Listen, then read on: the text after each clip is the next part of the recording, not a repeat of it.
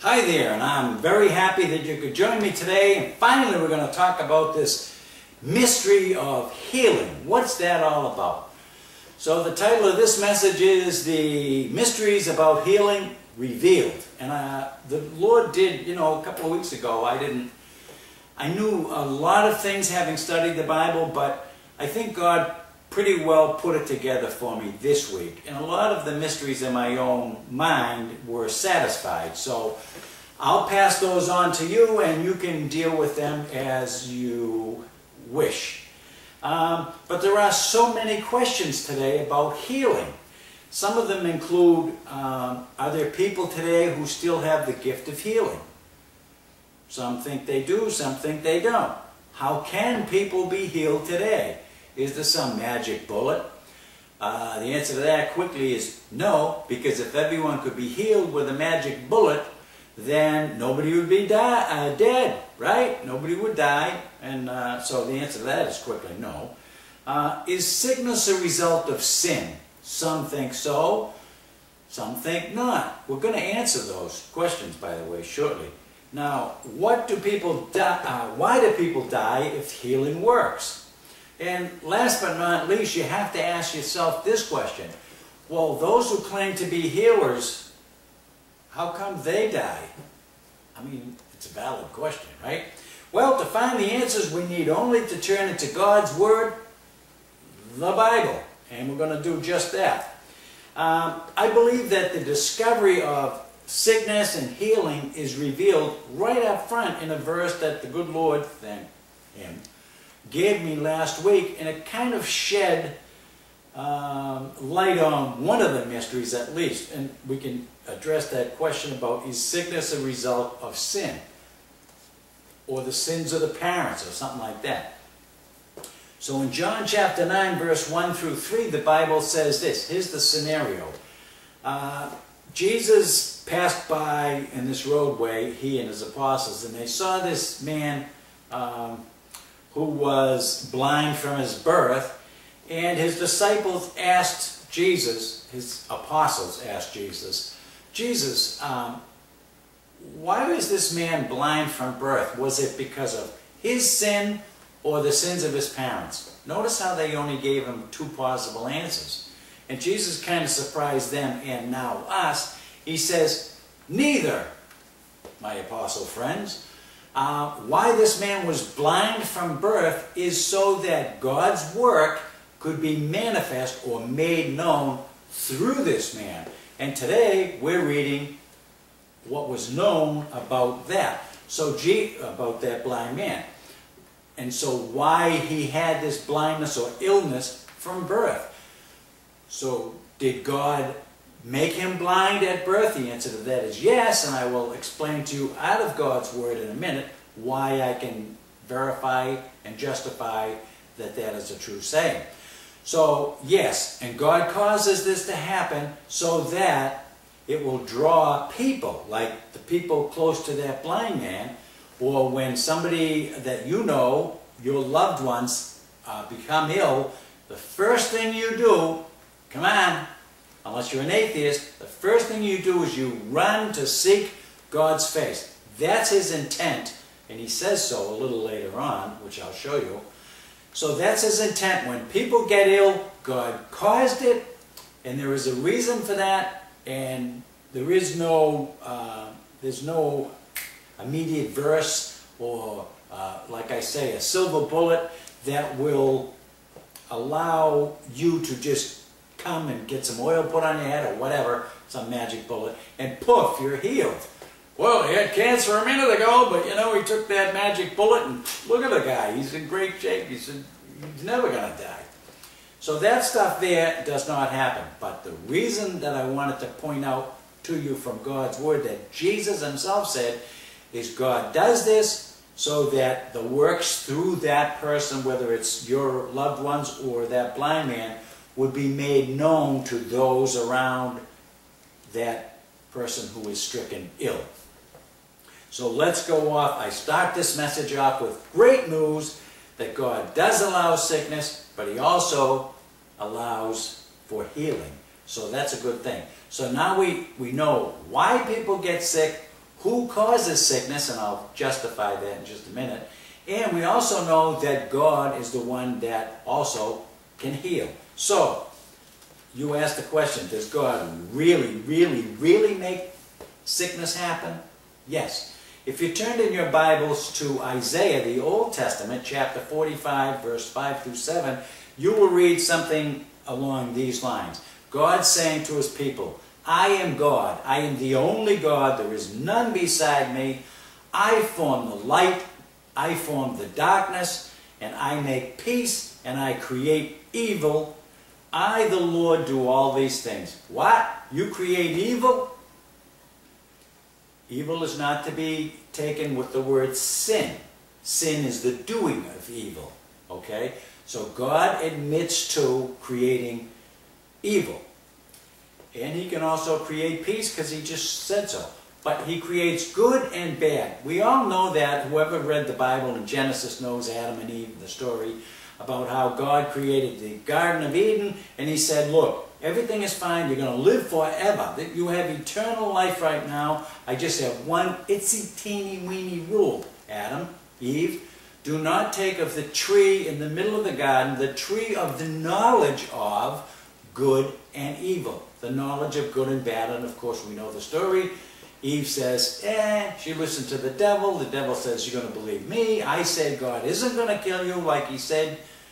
If you take of that tree, you will surely die. He's really not. You're going to believe me, Satan said, or you're going to believe God. She believed Satan.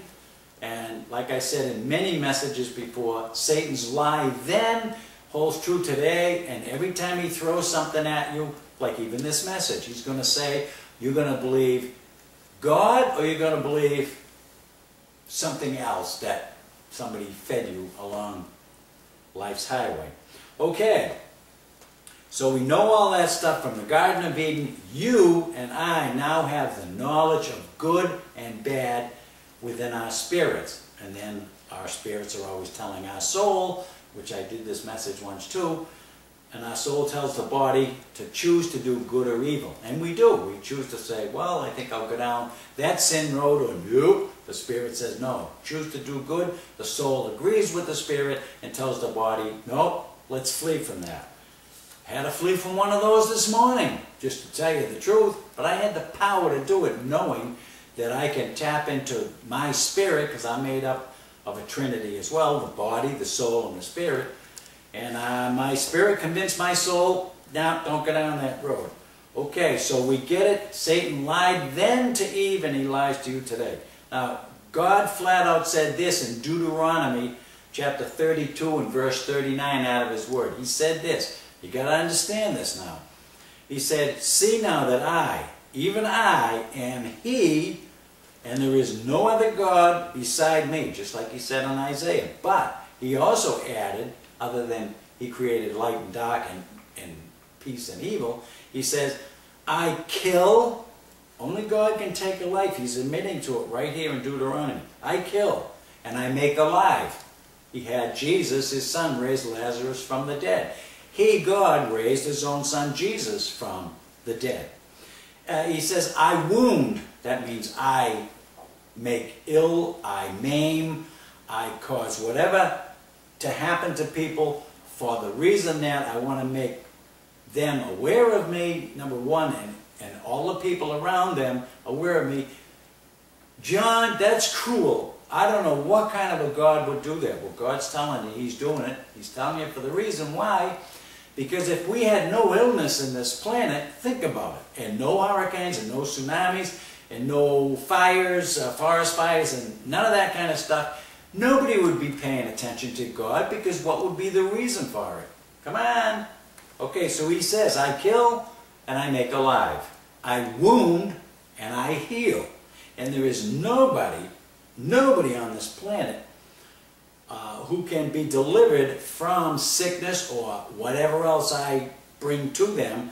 Nobody can be delivered from it apart from my allowing it. That's Deuteronomy.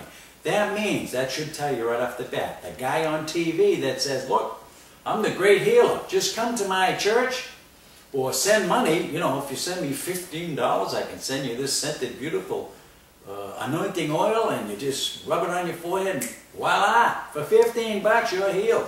Well, you know what? If 1 million people sent that guy 15 bucks, that's $15 million that he just earned selling something that shouldn't be sold in the first place. Let me tell you why.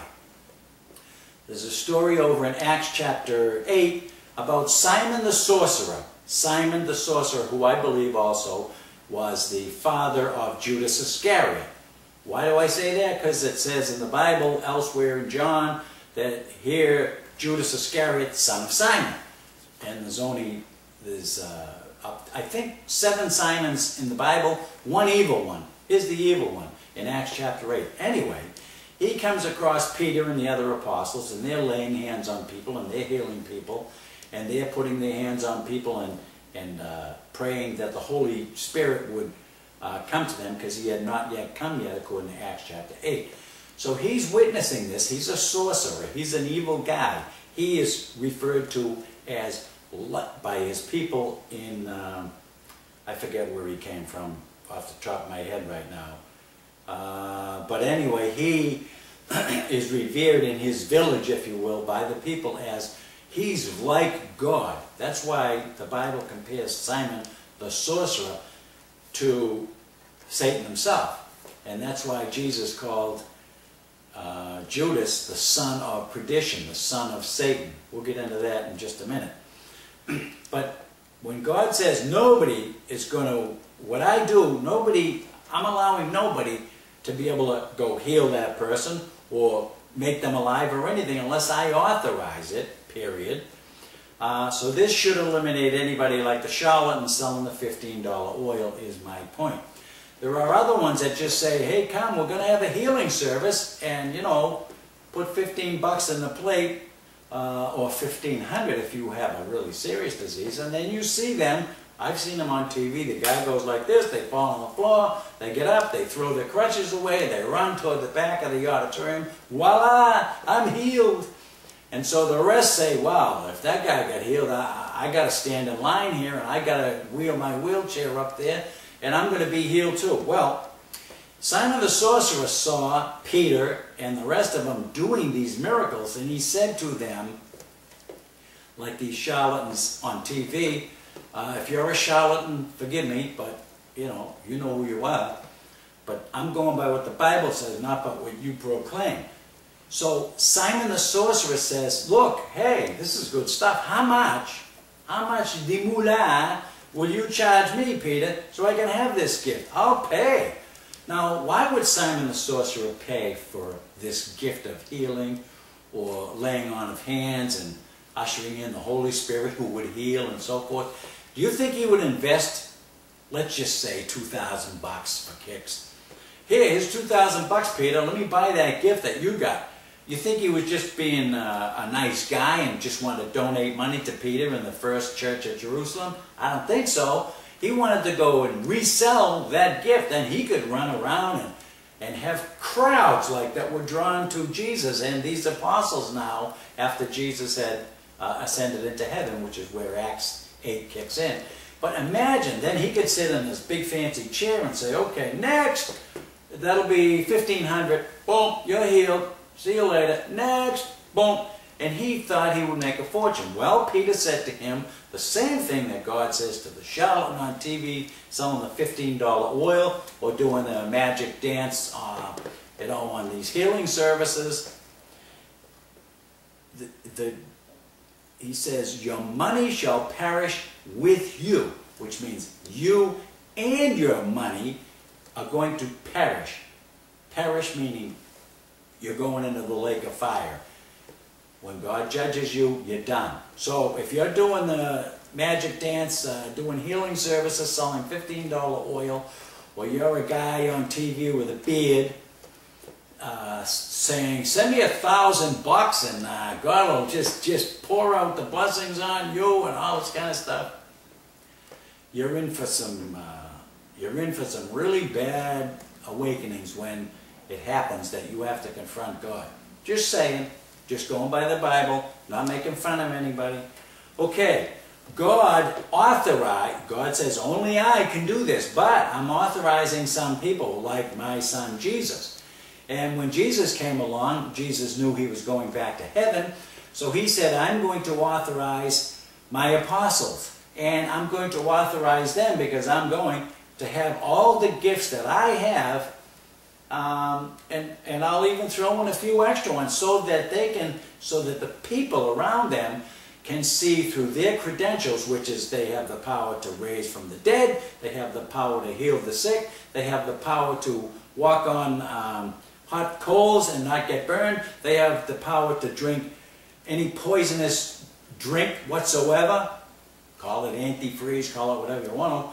They can drink anything and it will not hurt them. They can pick up serpents, deadly rattlesnakes if you will, or cobras, and it will bite them and they will not die. There were some great signs and wonders. Some people today say, well, I have the gift of healing. No, you don't. I'm just saying that God says, no, you don't. He authorized his apostles, that's it.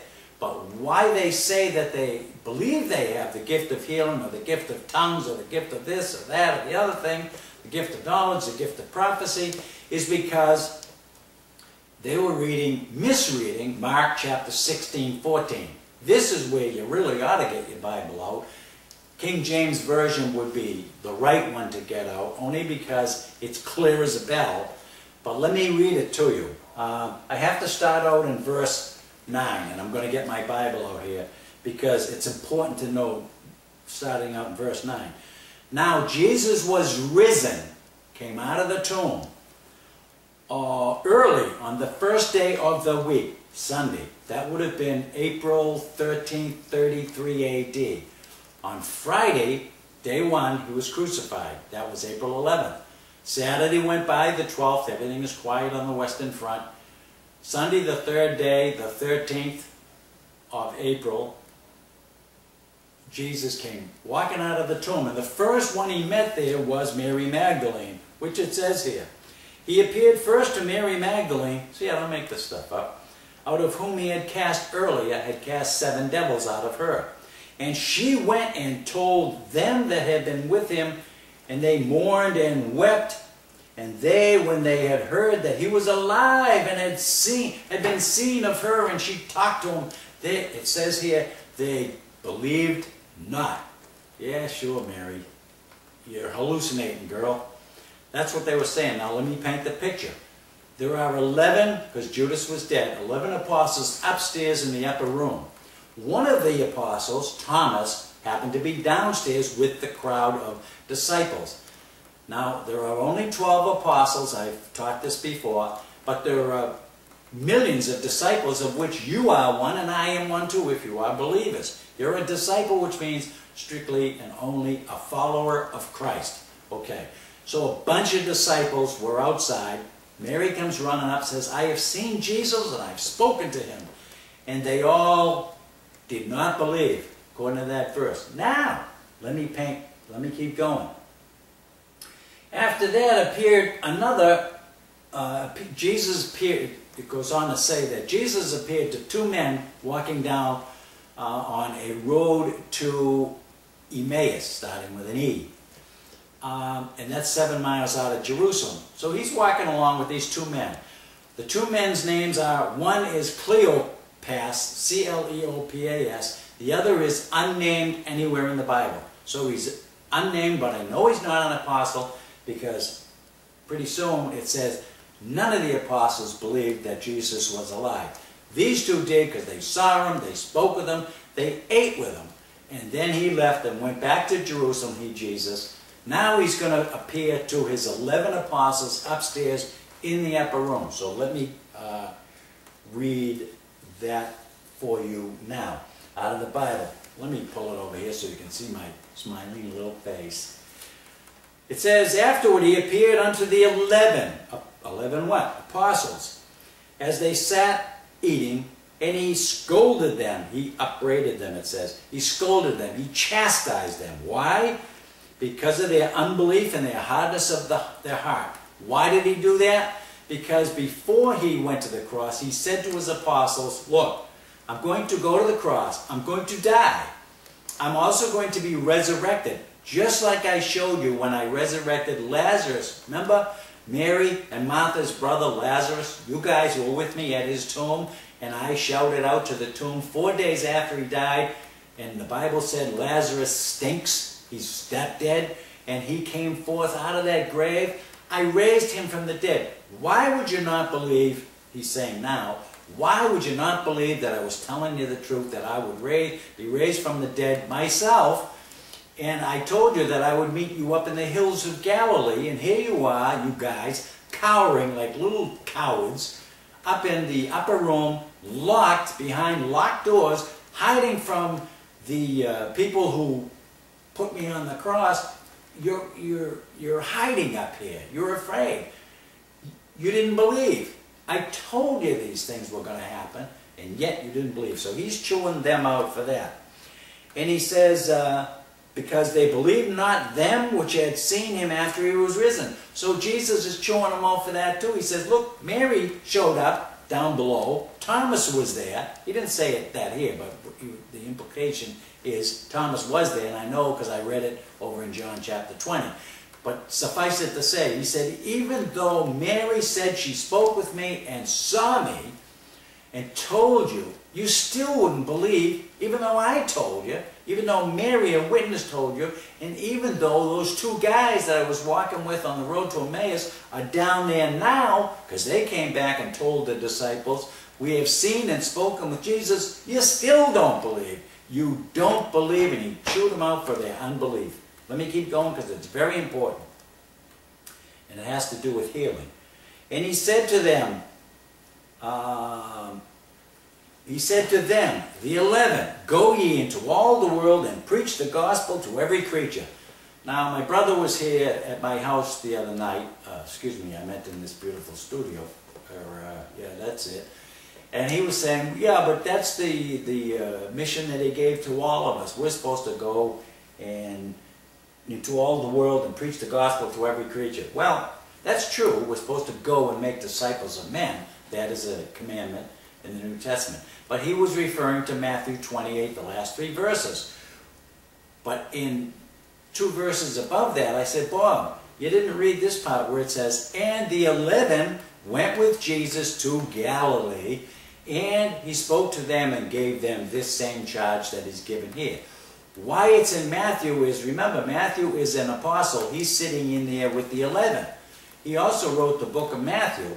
We're reading in Luke. So Luke, who was not an apostle, just a physician and a friend of Jesus, wrote this account right here. Mark, which is John Mark, who happens to have been a disciple, not an apostle, but a disciple of Paul. Paul came after Jesus was resurrected and went to heaven. I know I'm confusing you, but it's okay. Whether it's Mark writing it here in Mark 16, or whether it's Matthew, it's the same exact wording and the same exact account. Very important to know. And then Jesus says, now go into all the world and preach the gospel to every living creature. That means to you and to me, through his word now. And he that believes and is baptized shall be saved. But he that does not believe shall be damned, which means, unfortunately, those who don't believe that Jesus went to the cross, died on the cross for their sins, he's the only one that can forgive their sins and save them, those people will be damned and sent into a place of torment forever when they die in a place called the lake of fire in hell. Okay. And these signs, now this is very important because this is where everybody seems to mess up. And these signs shall follow them that believe. In my name shall they cast out devils, they shall speak with new tongues, they shall take up serpents, and if they drink any deadly thing it shall not hurt them, they shall lay their hands on the sick, and they shall recover. See, we're talking about people that can lay hands on somebody and be healed. That's what we're talking about. And after the Lord had spoken to them, he was received up into heaven and sat on the right hand of God. Now, just so you know, that's true. That was the first day of his resurrection, Sunday, April 13th of 33 AD. This is important too. And I've studied this out so I can tell you that it's the truth. And you can research it yourself and you'll find out. I don't tell you anything that's not in this Bible. I don't make the stuff up.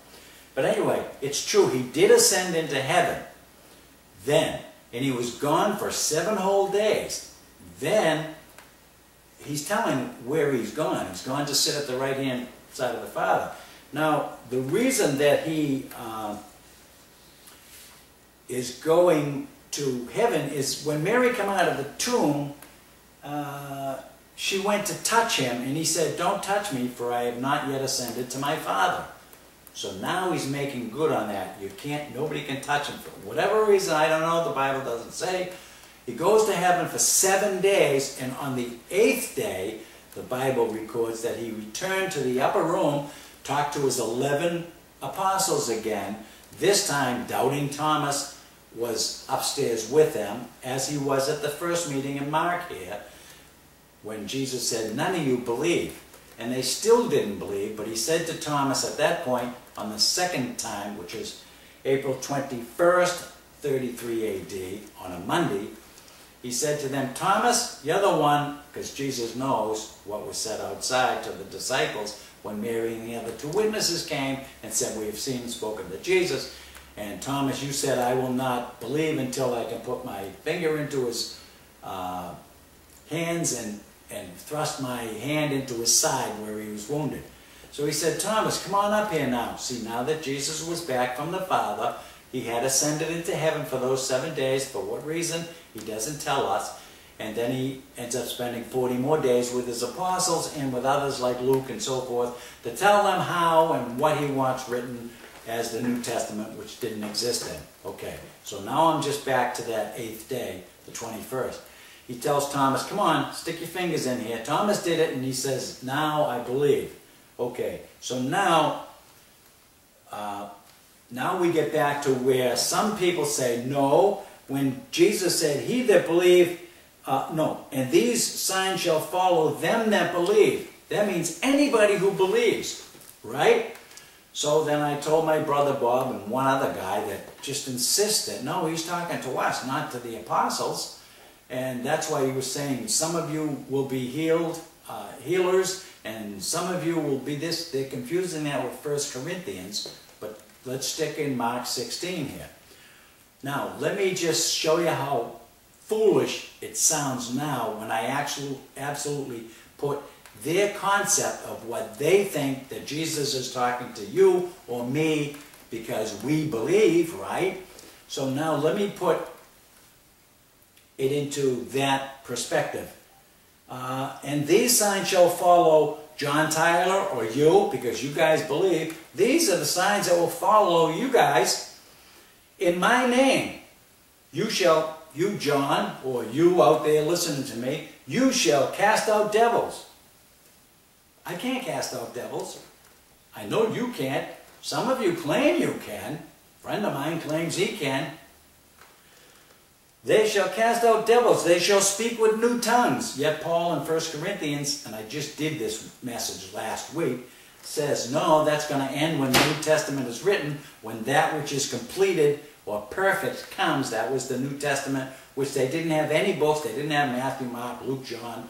None of the books, prophecy, none of the revelation, nothing was written then. So Paul says to them, when this ends, you shall... so shall tongues, prophecy, and the word of knowledge. But let me go back to Mark 16 and verse 17. If Jesus is promising you and me, then we shall speak with new tongues. All of us. In Corinthians, Paul says, some of you have been given the gift of tongues, which was true at the time. Some of you have been given the gift of prophecy, which is true at that time. Some of you have been given, in this church at Corinth and elsewhere in the new churches, have been given the gift of the word of knowledge. All that was true until Paul says, when the New Testament comes, that's done away with. But we're back here. So if Jesus is talking to you and me and not his apostles who did not believe, then what he's saying to us is, you will all speak with new tongues. Whoever believes shall cast out devils. Whoever believes will take up deadly serpents and get bitten. And whoever believes, if you drink antifreeze, a whole glass. And I challenged my friend, come on, I'll pour the glass of antifreeze out of my garage. I got plenty of it. I'll watch you drink it and I'll hang out with you for a while. We'll just see what happens. You know, if you walk out of here, no problem. And he wouldn't do it. I said, what's the matter? Don't you have the faith? If you claim that Jesus gave those that believe those gifts, why wouldn't you just drink the antifreeze? He comes up with a million cockamamie excuses. It shall not hurt them. They shall lay hands on the sick. Anybody who believes can lay hands on the sick, if that's what Jesus was saying. And he says, they shall recover. That means that you, my friend, if you believe, and you believe that Jesus was talking to you and me, we should be able to get out to the local hospital and just, for free, we're not charging, and just lay our hands on people that are sick and they shall recover. That's what Jesus promised, right? According to some of these people who believe he was talking to them. That's how ridiculous that is. He was talking to the whole first part of Mark 16, from 14 through 20, is Jesus is chewing them out for their unbelief. So now he says, and these signs shall follow those that believe. He's talking about those of you 11 apostles who believe. Then these signs and wonders shall take place. Now, why he said that, and we're talking about healing still, so I've got to give you the flavor, because you got to know who can heal, who can't heal. So anybody that the apostles authorized or laid their hands on, Jesus says, I give you my authority and my power for you, or anybody that you should lay your hands on. And he also gave the same power and authority to Paul, his 12th apostle. But now I have to just tell you that of the 12 apostles, only, let's see, 5 plus the apostle Paul later on, only 5 ended up actually believing and following Christ. And the other 6 apostles, 6 of the original apostles, disappeared off the face of the earth, and you never hear from them again. Although they are promised by Jesus that they will sit on one of the 24 thrones for the elders. The elders in heaven, when we get there, you will see that 12 seats are occupied by the tribal leaders of the nation of Israel.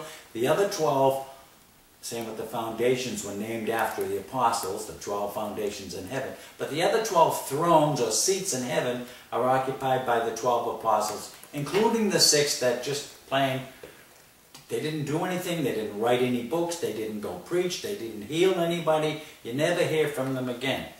So let me just see if I can find those guys.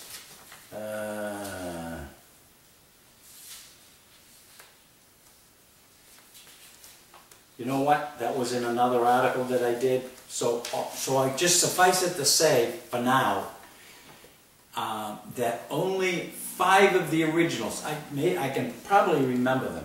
Matthew went on to, he was an apostle, he went on to do great things. He wrote the book of Matthew. Peter was a preacher, he was an apostle. All of these guys were prophets. These 5 guys left. Peter was a prophet, he preached at the churches. They didn't have the New Testament then, and he would expound things from God that God told him to say, and then he would later write them down in 1st and 2nd Peter. So he also was participant in writing the New Testament. So we have Matthew, Peter, we have Mark, who wrote the book of Mark, but that was John Mark, who was, as I say, a disciple of Paul, who would come later. Paul was an apostle, but not one of the originals, and he wrote, I forget how many books, but a whole bunch of them. Romans, Corinthians, 1st and 2nd, Ephesians, Galatians, Thessalonians, Philippians. He even wrote the book of 1st and 2nd Timothy, and so on and so forth. So Paul was a huge asset to the Gentiles, that's you and me, unless you're Jewish, and he wrote a lot of things. There was Jude, was one of the original apostles. His name was really Thaddeus. And the Bible goes on to say, the book of Jude is the little teeny book, I think there's 25 verses in it, just in front of Revelation. And it says in the first verse, I, Jude, the brother of James. Well, This was also James, the same James that was the half-brother of Jesus, but that's how Jude or Thaddeus described himself. So those three and two additional ones, I don't know what escapes me right now, but anyway, only 5 of the original apostles went on to do great things. Philip, that was another one, sorry. The Bible says that he also went preaching and healing people. So he was granted these gifts. Paul, later on, was one that picked up a serpent, by the way. It bit him, and the people were shocked that he didn't die. He just shook it off. So these gifts that God promised his apostles, or anybody that they laid hands on, that's it. There's nobody over here today that could go and lay hands on somebody. You can lay hands on people all you want and pray over them. And Jesus, God says, I'm the only one really, but he and Jesus are one in the Trinity. I'm the only one that can cause people to have illness, or I'm the only one that can heal them. So, the healing oil. Let me get to that. Well, before I do that, let me just say, and then I can close this out fairly quickly, I think. Most of us don't actually turn to the Lord, which is his intent, and that's why we end up with illnesses or accidents or whatever happens. He says he causes it. Why? For his glory. Why? So that the people that are injured or their loved ones will come seek him out. And some of the criteria for that include, if you're going to seek him out for healing, you can't just run up and say, well, Lord, my daughter is ill, would you please heal her? Because he isn't going to hear you. The reason I say that is because the Bible says so. God says if you regard iniquity or sin in your heart, if you haven't confessed your sins to him, 1 John 1:9, and you just come to him like, hey God, you know, my daughter's sick and, you know, I'm praying, I'm meeting the requirement, you said pray, I'm praying that my daughter is sick. But in the other part of the Bible he says, whoever regards iniquity in their heart, I will not hear their prayer. So he's not hearing that prayer. He wants to develop a relationship with you and with your sick daughter or son or whoever it happens to be, mother or whatever. He wants to develop that relationship. So how serious are you to be healed or to pray fervently that somebody that you know would be healed? That anointing oil, it says, that, are there any sick among you? Let him bring that sick one to the elder, which means pastors of the church, not deacons. And the prayer of faith shall save the sick, and the pastor will anoint their head with oil. Why? Now that whole rigmarole for healing there is for a specific reason. One is the pastor's heart has to be clean before the prayer will be answered. Your heart has to be clean before the prayer will be answered. The person who's sick has to have the faith enough to believe that God will heal them, so therefore they're coming with the belief that God can heal them, but God wants them to be also saved or born again. Otherwise, he says, I will not hear the prayers of those that I don't know, that have not accepted my Son as their Savior. You just won't hear their prayers because they're living in their sins. And if they regard sin in their heart, I will not hear you. So there's all that stuff that's involved in healing. But what do? We don't run to God when we're ill. We don't actually, I don't know how, very few of us probably even take it to that next level of going to the church, asking the pastor to pray for us, repenting of our sins before we can even ask that prayer, making sure that the pastor or pastors of the church, the elders, are right with God, and a lot of them are not. So everybody has to be right with God, including the injured one or the sick one, and then God will hear the prayer, and he may decide to heal them. He may not decide to heal them. After all, illness is what causes eventual death. So whoever dies, you know, they either get hit by a car, or they had cancer, or they had a brain tumor, or they had an aneurysm, something, kidney disease, kidney failure, something happened where their body broke down from an illness, and they die, and we all die. Okay, so instead of going to God, though, like his intent was way back when I first started this message, where Jesus says it's all for the glory of God, that he might be made manifest through you, or your sickness, or your daughter's or son's sickness, or your mother's sickness, or all that kind of stuff.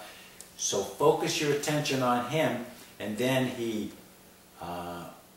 can take care of the situation. Excuse me. Gloria, I forgot my water today. But what we do is we run to the doctor. Nothing wrong with running to the doctor, but here's the problem with that I see. I don't take, I take maybe one med plus an aspirin and vitamins and stuff like that. And I'm still alive. But what we do is we run off to get like Paxil. Ever hear of that? It's sort of an antidepressant. That's what it was. It's made for by GlaxoSmithKline. Okay, that's going to settle you down and make you not depressed. The only problem with that is that all those millions of people, I think it was 19.7 million, I'm reading it, Paxil prescriptions were made. 19.7 million. I don't know how much money that is, but it's a whole bunch. The only problem with Paxil, or running to get a quick cure with a pill for our illness instead of going to God, is that all the lawyers are suing Paxil because of the side effects, which include, let me read them, withdrawal symptoms, primary pulmonary hypertension, high blood pressure, death by development of coronary artery disease as a result of Paxil, severe allergic reactions, bizarre behavior, chest tightness, seizures, restlessness, suicidal tendencies, birth injuries, unusual bleeding, bruising, vision changes, pregnancy risks. So the benefit of Paxil that we run to quickly, oh yeah, give me some of that. That's my cure. Don't go to God. Go running off to get that drug. I'm not saying, you know, your doctor shouldn't prescribe them, but when you finish hearing what I have to say, maybe you'll be thinking twice about running off to the doctor who's also been programmed, you know, sent off to the country club. Look, sell this stuff and we'll cut you in and you can buy stock in it and whatever. Be careful is what I'm telling you, and so is the Bible. Now, we have also chosen Avandia, those of us, and I don't include me, but those of us on the planet that have type 2 diabetes, obesity, that type of an illness. What do? We run off to Avandia. The same maker of Paxil who's being sued is being sued under the Avandia label because it was supposed to prevent type 2 diabetes. Instead, they're being sued because that cure-all pill causes heart attack, stroke, congestive heart failure, liver failure, bone fractures, macular edema, which is vision loss, and heart-related deaths. So hey, you blow off that type 2 diabetes that might not have killed you for a drug that will kill you. You know what? I don't mean to laugh because a lot of people unfortunately have been are dead because of this. Running off to the pill instead of to the Lord. Now, Sally Fields, the Flying Nun. Who cannot believe the Flying Nun?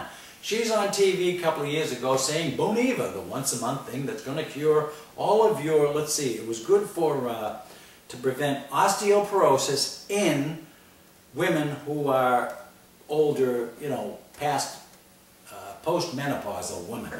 So it's going to cure osteoporosis. Well, a lot of this stuff we didn't even know existed until Sally Fields told us it would.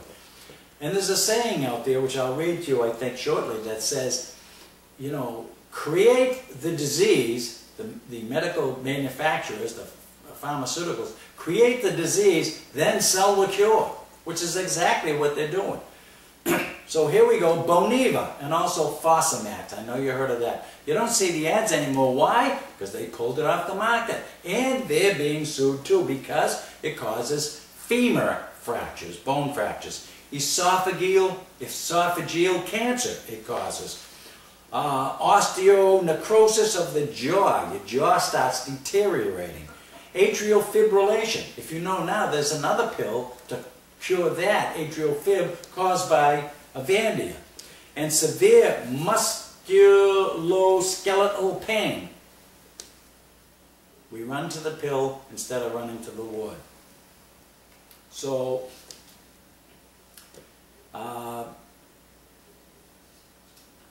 it does say, and I just can't find it now because I got so many pages here and I want to try to shorten this, but it does say what I just said, but it bears worth repeating, that there are the medical profession, meaning pharmaceutical manufacturers, say create the disease and then create the cure.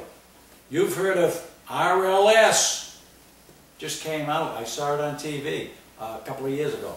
Do you have restless leg syndrome? Well, we got a cure for that disease that didn't exist until we told you it did.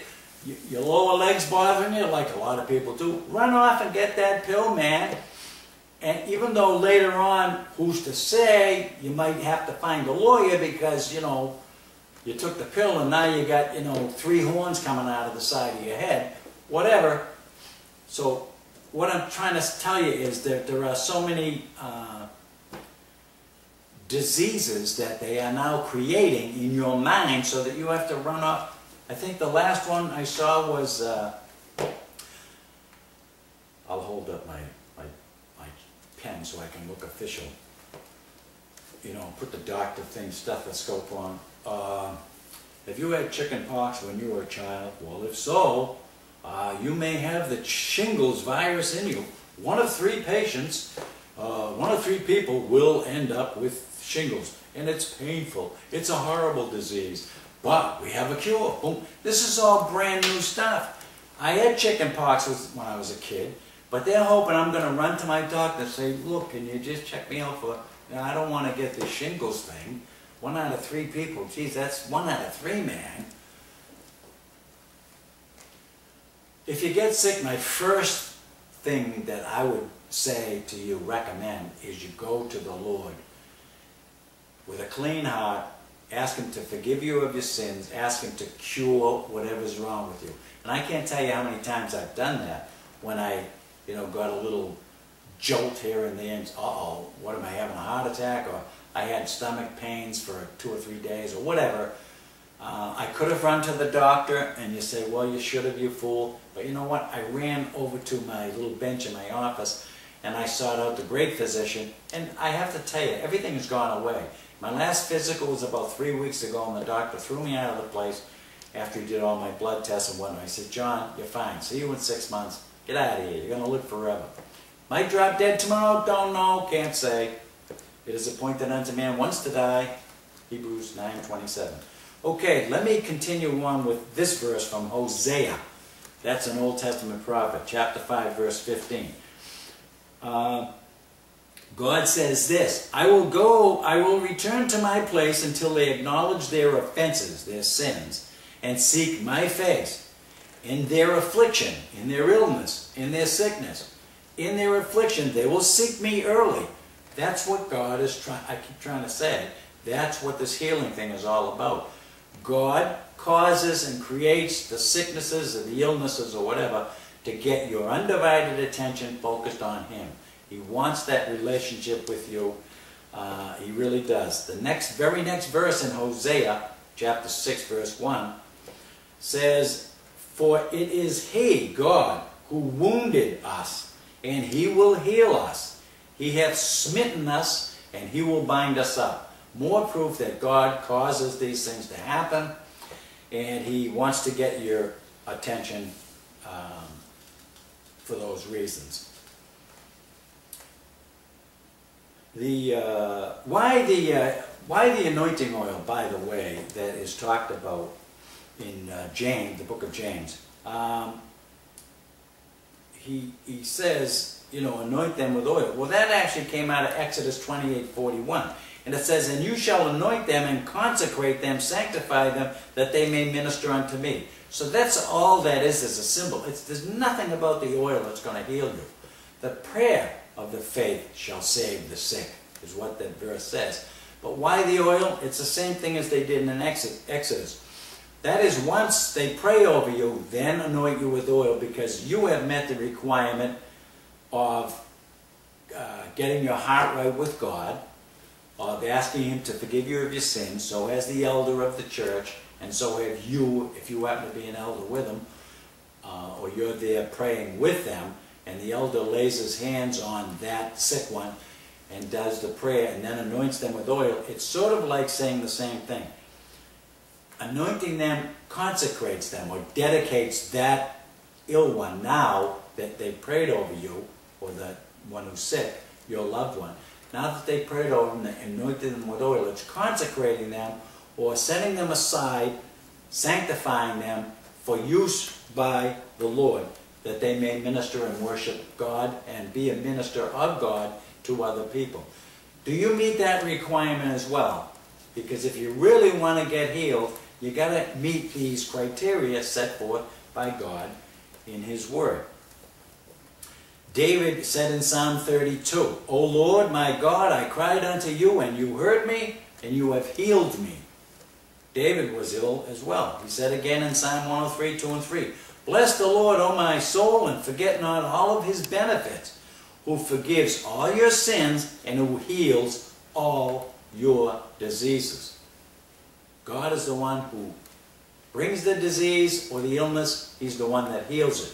But you have to meet the certain criteria. If you want, you can take the easy way out.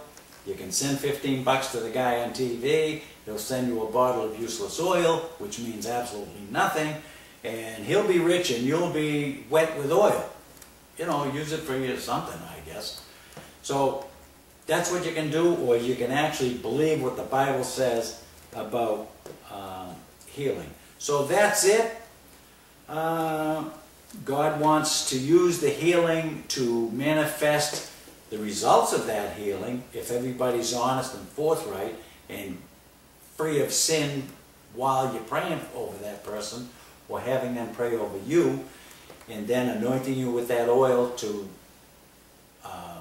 signify that you're going to be set apart for worshiping God and for ministering the gospel of God to others and developing that relationship with them. So healing is not some quickie fix, slap on the head, anoint with oil, and you're done. So that's it, and I will see you next week. I'm fully convinced in the healing thing and who can heal and who cannot, who has the gifts, who does not. And by now I hope that you are too. But what I say to you, you just have to take it as a grain of salt and say, yeah. Or you can say, you know what? He didn't read anything but the Bible, so then you have to take it all in and figure it out for yourself. I'll see you next week. Don't know what the message will be, but I'll see you then. Take care.